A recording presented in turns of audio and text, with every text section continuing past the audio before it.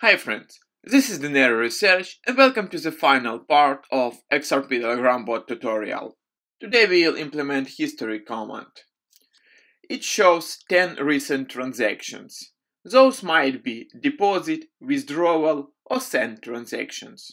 We are in app.js and as usual let's start with bot here's.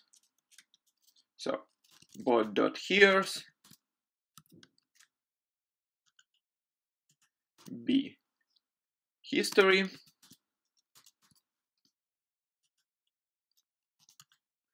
and context as a callback. So, if bot receives message that contains keyword history, it will process history command. And once transaction command received, bot has to go to database and fetch all transactions information. So let's type transactions, find. We don't have any criteria to find, so let's leave query empty, and here we need to limit our output to 10 transactions and execute query. Execute query, and here we'll have callback with two parameters as usual, errors and transactions.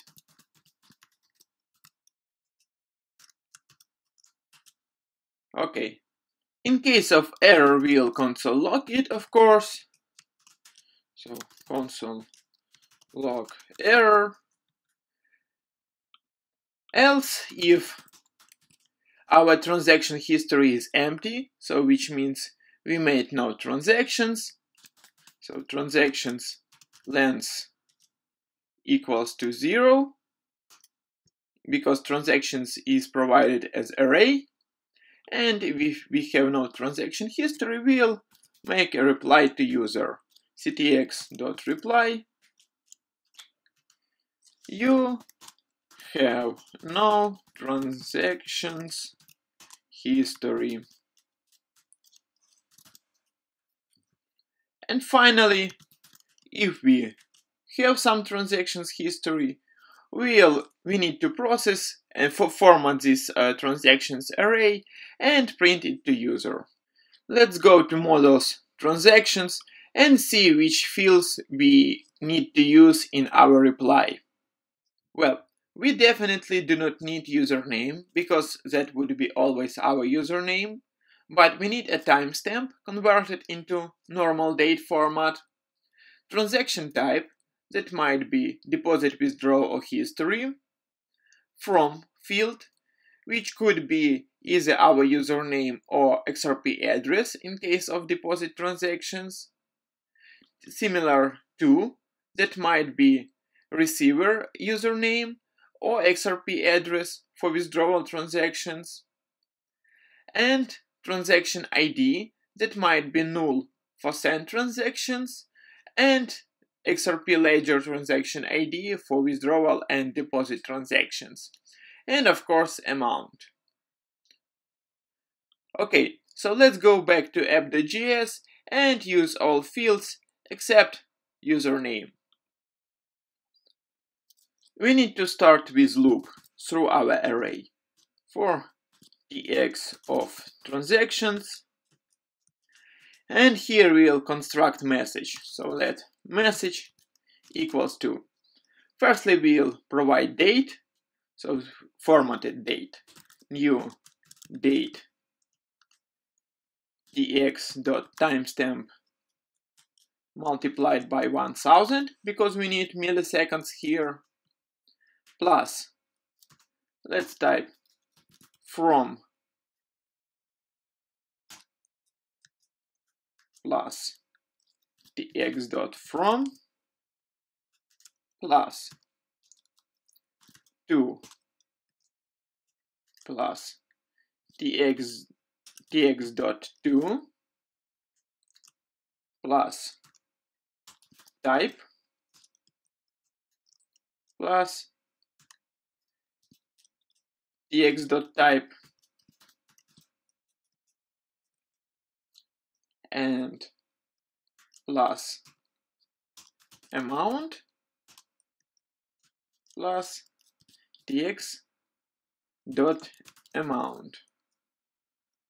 These are all mandatory fields.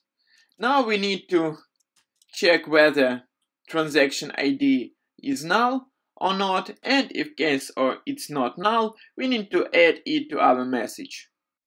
So if tx.txid,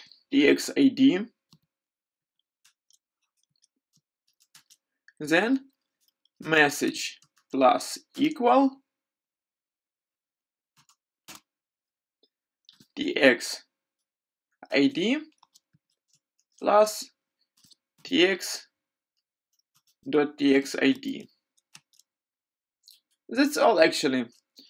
Finally, let's reply to user. So ctx reply message. Well, great. Now we can save code, go to Telegram and check how it works. Well, bot is launched and we are in Telegram, and let's try to see all our transactions.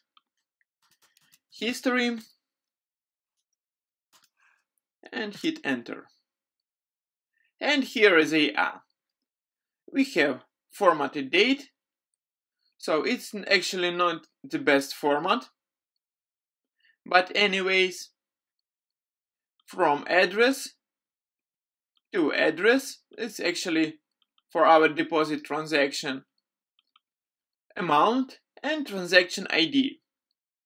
Let's try to find also some send address. Here it is.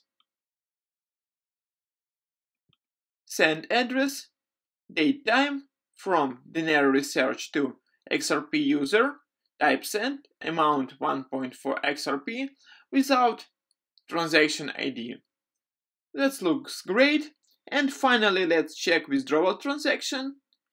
Yes, here is also date time, from Denario research to withdrawal address, type withdrawal, amount 5 XRPs, and transaction ID. Great.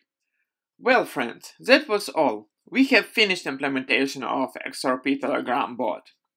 And you may, if you want of course, apply the same framework or approach to other messengers like Viber, WhatsApp, Facebook Messenger, or whatever is best for you. Thumbs up if you like this video, subscribe to my channel if you want more videos, and leave your questions in the comment section below. Bye!